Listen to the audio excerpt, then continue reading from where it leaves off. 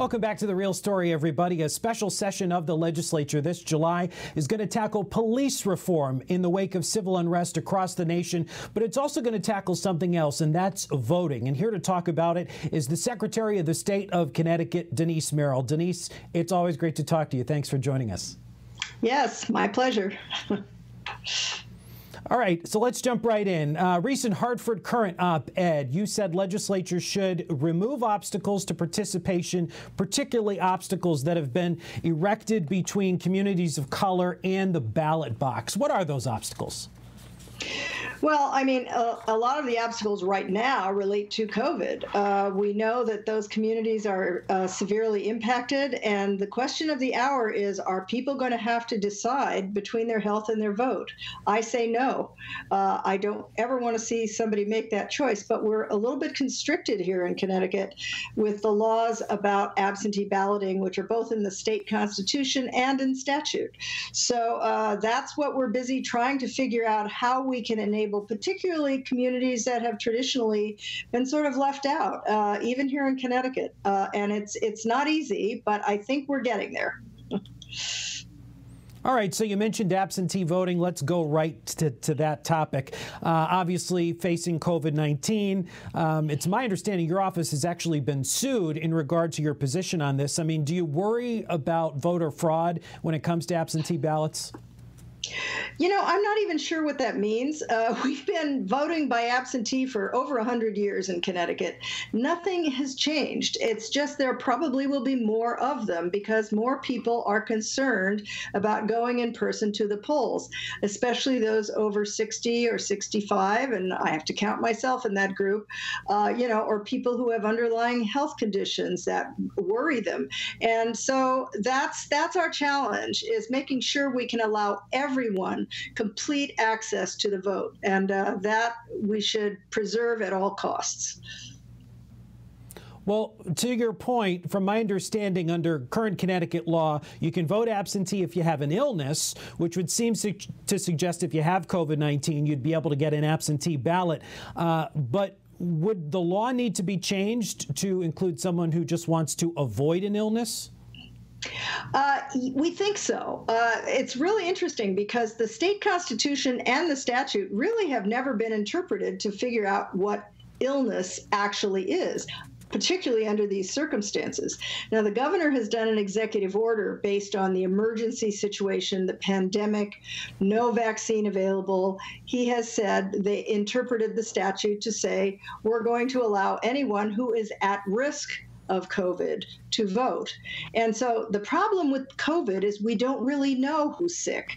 You could be sick and have COVID and not even know it. So these are all factors that factored into our thinking in terms of who would be able to go. At this point, for the primary, which is August 11th, pretty much anyone who might have COVID, is worried about going to a polling place, may request an absentee ballot.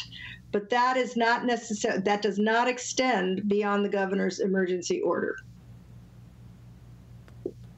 Something that might be a little bit easier to tackle, perhaps, than absentee voting might be the issue of early voting. I'm curious to get your thoughts on that. How would that benefit the state, and how early are we talking when it comes to allowing voters to cast a ballot? We have, I have proposed year after year that we have more days of voting. It would make Election Day a much smoother process.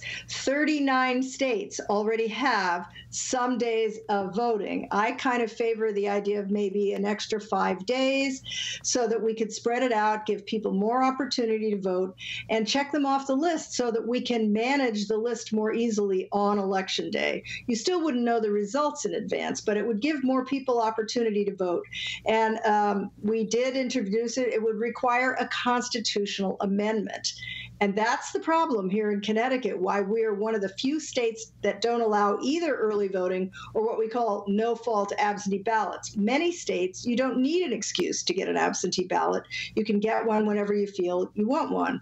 But these are in our state constitution, requires a 75% vote of legislature, and then it has to go on the ballot. And all the people of the state have to okay it before it goes into law.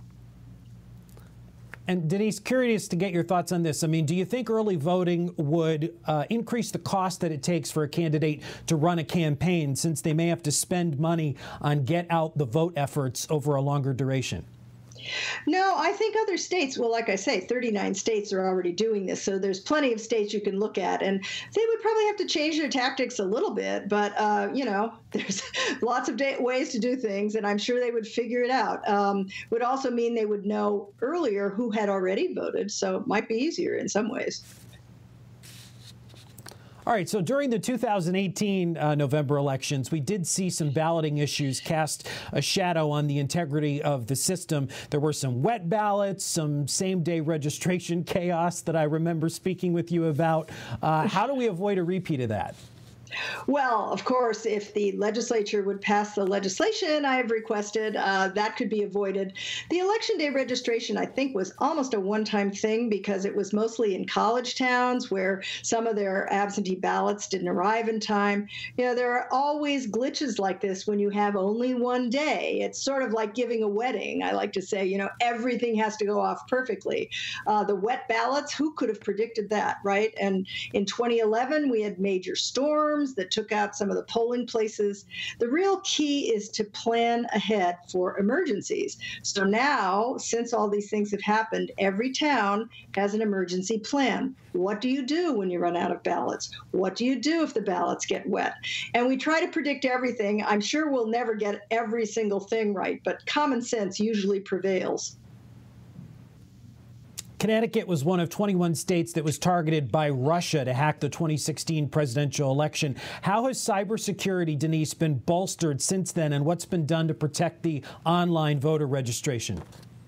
Oh, that's a significant issue to this day. And our voter registry was the thing that was attacked by Russian IP addresses. They did not get into our voter registry, which is the only part of our system, by the way, that's online. Your vote could never be compromised by cybersecurity because the tabulator that you vote on is not connected to the internet, and it isn't in any state in the country. So the real risk is the voter file, and we have gotten several federal grants to help us bolster mostly our local security, because that voter registry is managed at the local level in 169 towns.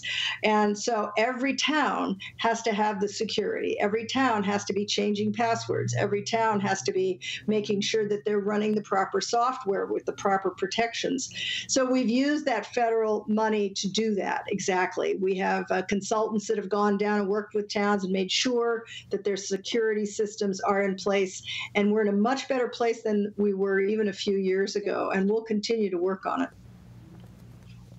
And when you talk about everyone in the state having access to the right to vote, curious to get your thoughts. There's only 2 states in the country, Maine and Vermont, where prisoners never lose their right to vote. What about Connecticut? Do you believe that prisoners should be able to vote here?